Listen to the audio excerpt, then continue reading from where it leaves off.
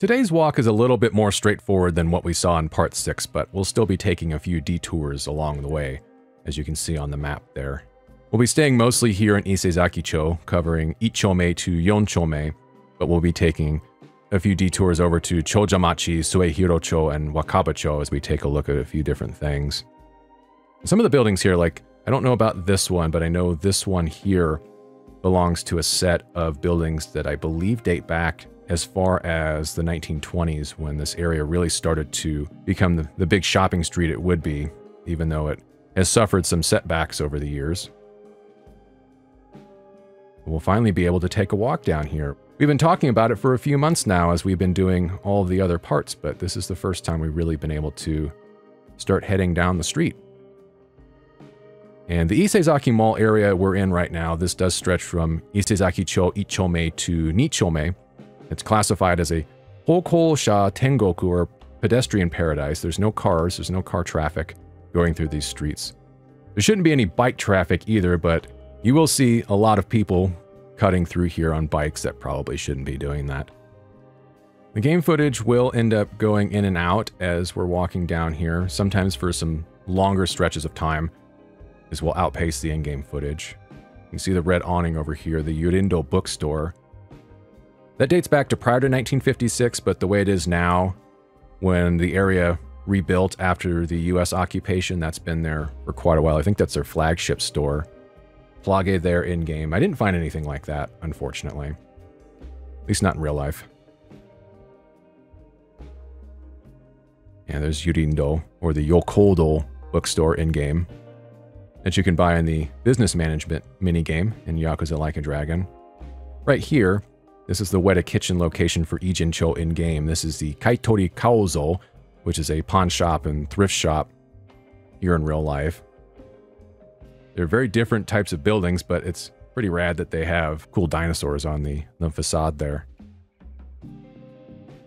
We're back here, and we'll head past some of this stuff, and we'll take a look at a couple of things. Yep, there's the bicycle guy right there.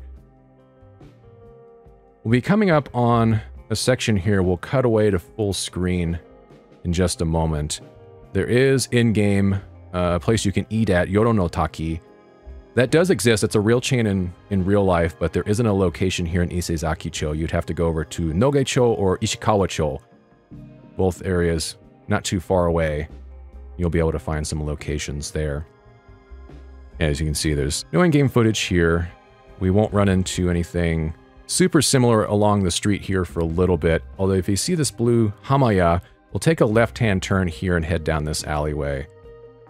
It is a little bit similar. There's another alleyway we'll be taking a look at in a minute as we go further south. I stopped at this sign here, though, mainly due to, I was like, why is Bill Clinton on this sign? It's clearly not Bill Clinton, but it was a little bit weird and funny to see. Why not? We'll head down over to here, and this will lead us into the subject of something that I haven't brought up yet. With the last episode, we touched upon Red Light District.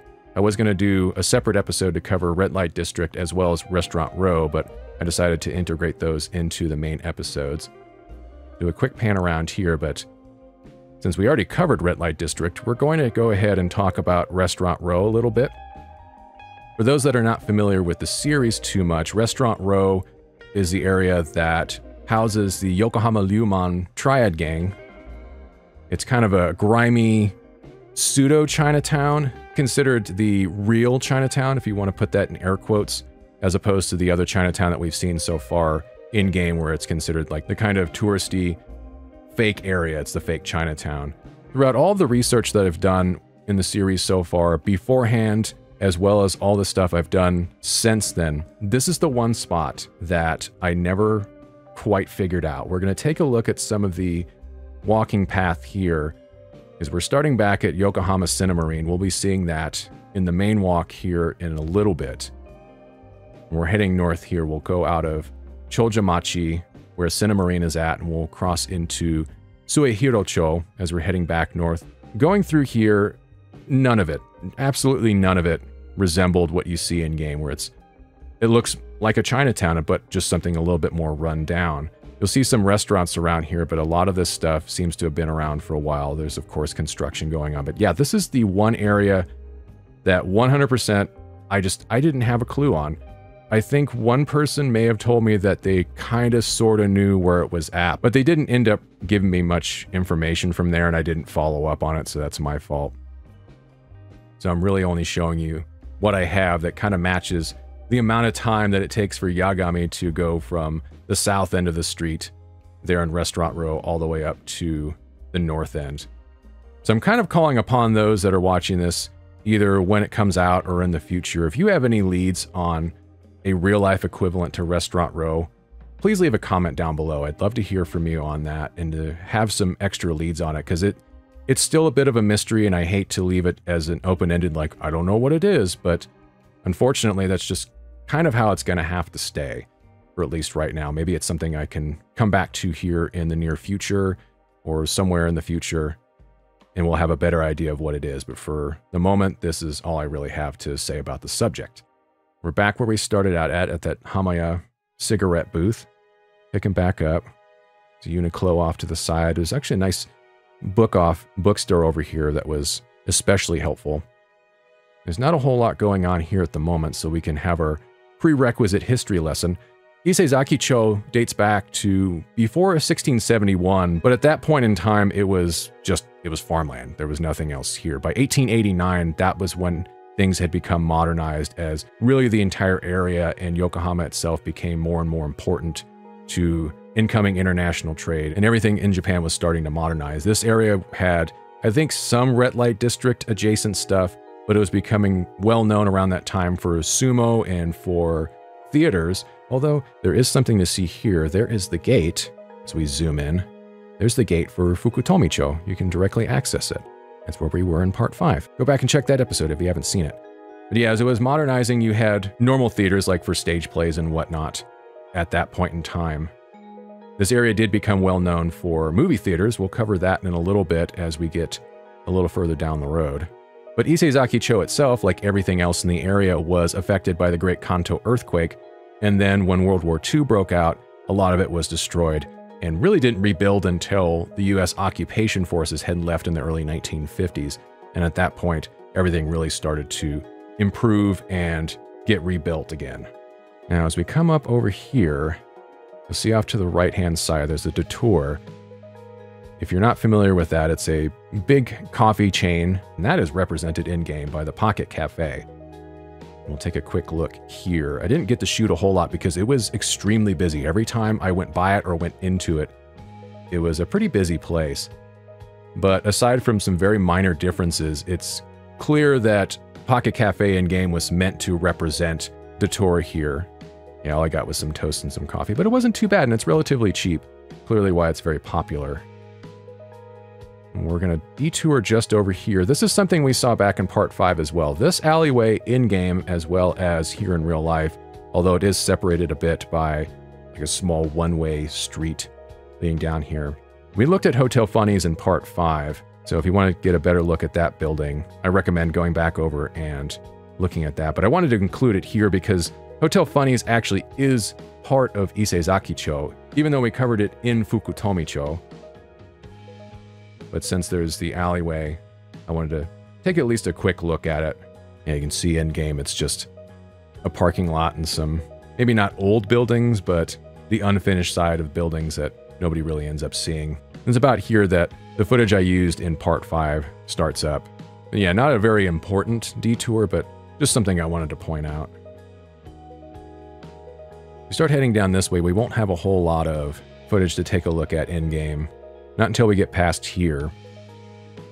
It's right around this point, actually, the building that's going to be just across the street with that kind of rounded exterior in the glass windows. That's kind of where I thought at first, I was like, oh, hey, maybe this is where Welcome Pharmacy's at, but we can see that already ahead. You can see the very large Don Quixote. We'll get up to about there when the game footage comes back in. And we'll take a turn down towards something that we'll be taking a look at from there that I already mentioned, the Cinemarine Theater. I think I ate at that Matsuya, which is a franchise we've seen in the series. you need a cheap meal, it's a very easy place to go to. All ordering is done through vending machines, and it is translated into English as well as multiple other Asian languages. I think Chinese and Korean.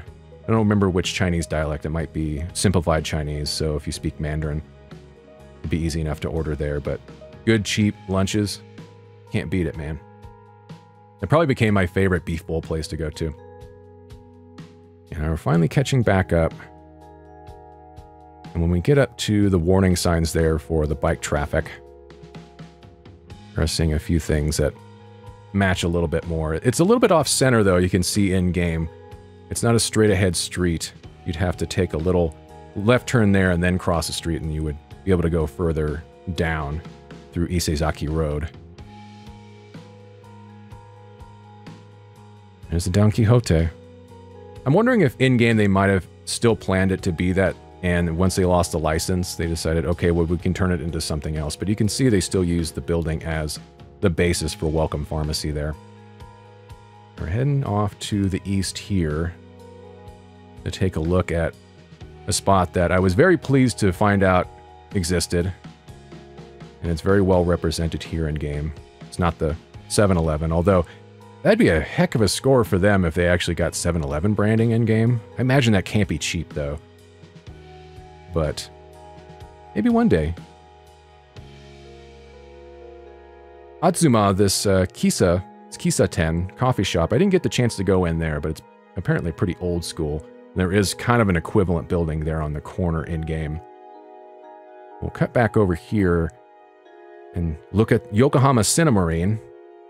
It's represented in-game here by Seagull Cinema. It's where the minigame is played for Ichiban and his friends to go see movies and try not to fall asleep. The building that Cinemarine occupies has been here since 1955. It's gone through a couple owners, but it's been Cinemarine since 1989 and closed down kind of briefly in 2014 before it had new owners and got a bit of a facelift in its lobby that was completed in 2015. And this is a spot that I didn't film a whole lot in since it's a movie theater. You really don't want to be filming around within the lobby because it's pretty small and there's going to be people waiting for any of the showings to start because I believe it's only a single screen theater. I only just saw the single screen. Clearly you don't want to be pointing a camera around of any type inside of there. This is from just outside the lobby. There's a bunch of flyers and other things you can take a look at. Thankfully, through the magic of Google Street View, they do have an entire walkthrough that you can take a look at. It's a bit old, but I don't detect a whole lot of differences compared to what I was seeing while I was there. I did end up seeing a movie. I saw Merry Christmas, Mr. Lawrence for the first time, a film with David Bowie and Ryuichi Sakamoto. And even for the size and the age, it still feels pretty modern. They've upgraded the screening technology and the screen itself. You're not going to get your full multiplex style seating that you'd expect out of a major theater, but you still get a pretty good movie-going experience out of it, and it's pretty cheap too. However, as I was putting all this together, there was another spot that I was kind of aware of already down in nearby Wakabacho, and that's a spot called Cinema Jack and Betty. And I would argue that this spot here probably forms the biggest basis of the interior of Seagull Cinema. Also, that sign, look at that, it's great, isn't it? What a good sign. I love it. And the interior here looks a lot closer to what we see. This place dates back to 1952 and it's operated under the Jack and Betty name since 1991. It's gone under a couple of different owners, but it's managed to stay open even as all the other theaters in the area have started to close. But you can even see with the concession stand there, some of the hallways. You'll see also with the screening rooms too. I feel like this is much, much closer to what we see in Seagull Cinema than what we ended up seeing over at Cinemarine for the interiors. Like they pulled the Cinemarine exteriors and with it being underground kind of in a basement level and being a single screen theater, they use that as their basis for how it would look. But yeah, once we're inside here, we can take a look and it looks a lot closer. This used to be split up. The screening rooms would show either Western films or Japanese films, but it looks like they show a mixture of independent films and documentaries now. Same as Cinemarine. But it's nice to have a lot of these older movie houses still in existence in this area. We'll pick back up here at the crosswalk near the Don Quixote. crossing over into Isezakichō Sanchome.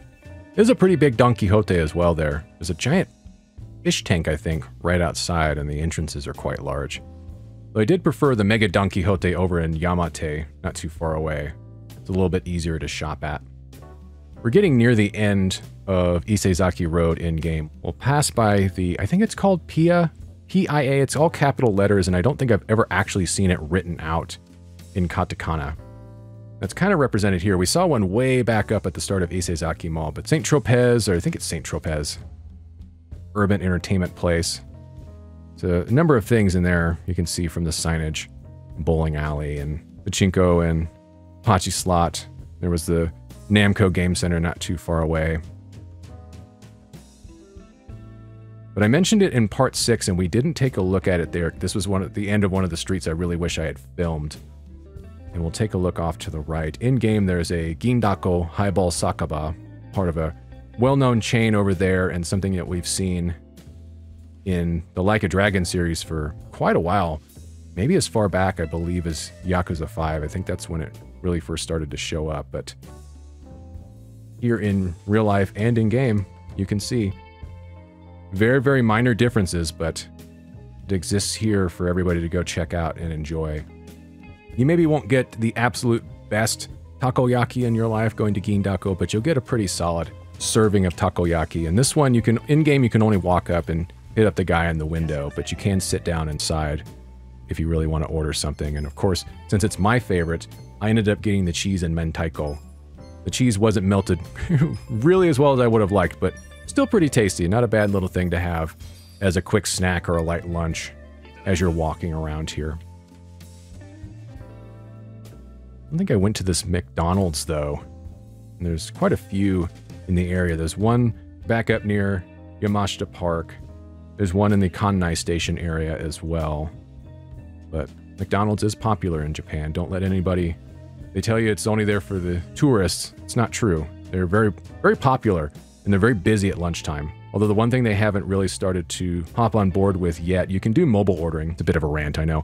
You can do mobile ordering, but there are no self-service kiosks for anything unless you go to specific locations. I think the one in Machida, out of the Oda-Q line exit that I usually take. Whoa, hi guy. That one you can do ordering kiosks, but since you can do mobile ordering and you can do that in English, it's an easy way to bypass the language barrier if you're concerned about that. We did take a look at one of these corners and streets in the extra video I put out after I released part 6. I saw a little bit of this there, but it kind of fell outside of what we were looking at within that episode. And going in the wrong direction, it didn't really make sense on there. Plus, it was an extra street where there wasn't a whole lot going on. But now we get to see some of the areas that were included there very briefly, since it was falling under Isezakichō. And once we get past this street here, we'll go past this crosswalk, and then we'll finally be at the point where the in-game footage and the real-life footage starts to match back up again. As mentioned previously, we were covering about 750 meters here.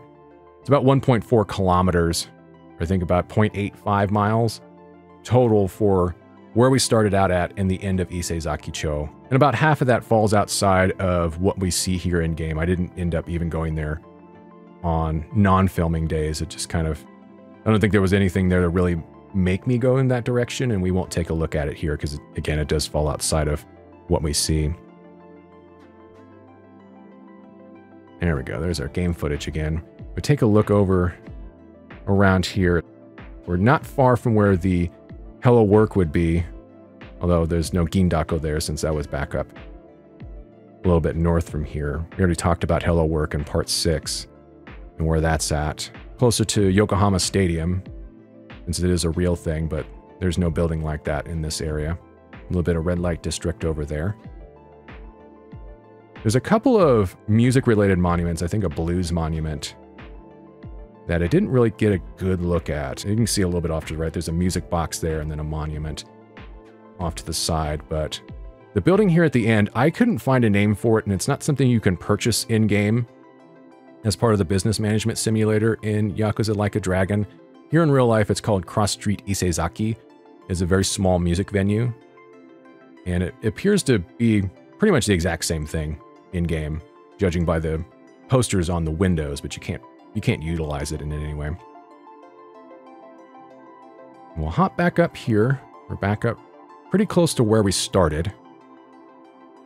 And we're getting towards the end of this walk. And the end of the series, too. We have one last thing that does fall outside of what we see in-game.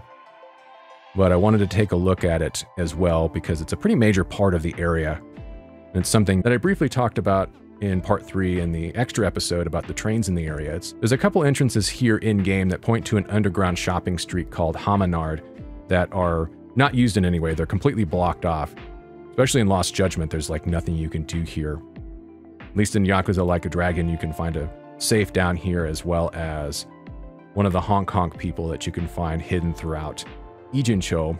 Here in real life, this is the Marinard Shopping Arcade. The pronunciation of that, I am not entirely solid on. If you see the katakana reading, it's Marinado. And when you kind of look at it spelled out, or maybe how it's supposed to be spelled, maybe it would be pronounced Marinade, but when you see that written in English, it's literally the exact same as marinade. I don't think that's correct. And when you look at the website for this shopping street, it does spell it as Marinard, so that's pretty much what I'm going on. If I mispronounced it, I hope somebody will let me know down in the comments, but that's why I'm saying it that way. It does sound a little bit weird. But this is an entire area that stretches pretty much from the underground entrance of Kannai Station. We'll see some of the signage for that here in a moment, and extends all the way over to the entrance of Isezaki Mall. This has been here since October 1977 and covers about 600 square meters underneath Shin Yokohama Dori, the big street above us, and can connect from the JR Kannai Station area via a couple of elevators, as I've mentioned back in part 3 in the extra video. And there's some staircases over there as well that'll lead down. You can see the signage here for the Kannai Station underground entrance, as well as the JR Kannai Station entrance. We'll be heading over in that direction. If you see the hallway dead ahead of us, we'll jump back over there in just a second. It's mostly clothing stores down here, as well as some places to eat. I think we passed a grocery store back there, but this is a good way to get out of the elements. It's also a much faster way to access Isezaki Mall, in my opinion. If you're coming out of Kannai Station, you can just head downstairs and bypass all of the extra streets above ground and all of the crosswalks and everything, and just make your way directly over to where you want to go. And this is also the way to access the Yokohama Blue subway line, since the underground gates for that doesn't connect to Japan Rail in any way. That's a different company running the Yokohama Blue line. It's not something I really ended up accessing a whole lot myself, other than just to pass through. This is also a spot as well. If you were to take the stairs down from Kannai Station, there's a little bit of an area off to the side where homeless people camp out at. I don't think they're allowed to do it, but it is better than them being out in the elements. They're not really bothering anybody either. It's just them trying to find a good place to stay for the night, have their stuff at.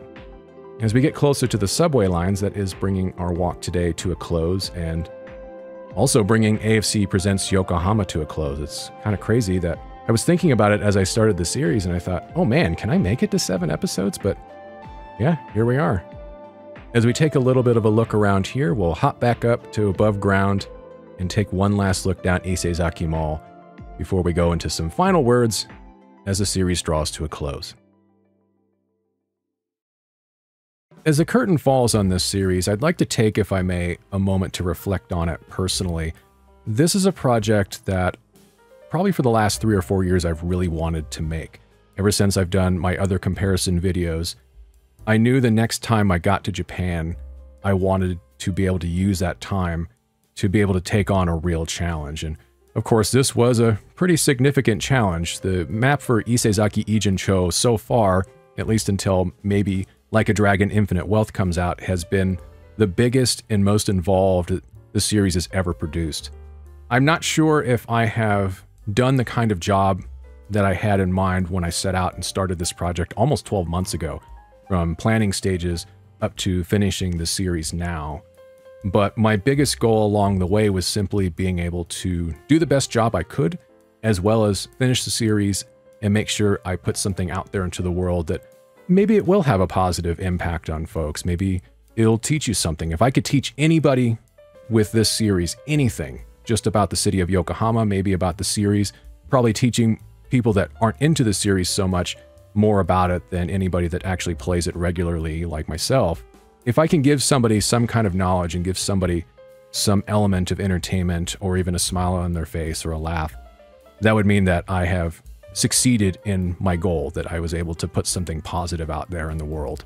And ultimately, I recommend anybody go out there and pay a visit to Yokohama. I only cover a very small portion of it in this series. There's lots to see and do out there, and it's an amazing, really wonderful place. So if you can make your way to Japan, don't miss out on it. Now, even though we're saying goodbye to Yokohama, this isn't the end of the AFC Presents series or the Like a Dragon comparison series. I do have another one in the works, although at this moment, as I'm recording this, I haven't quite started it yet. But we will be paying a visit to another location here pretty soon in 2024, so be on the lookout for that. Even though I've said it many times so far, I just want to take this final opportunity to thank you, the viewer, if you have seen just this video so far, or if you've been here for the entire series. Thank you very much for watching. Thank you for your support. Anybody that's been commenting, anybody that's been sharing stuff along the way. I really, really appreciate it, and it's been a big motivating factor to see this series all the way through to the end. So until we see each other again, thank you very, very much. And we'll say goodbye one final time to the city of Yokohama.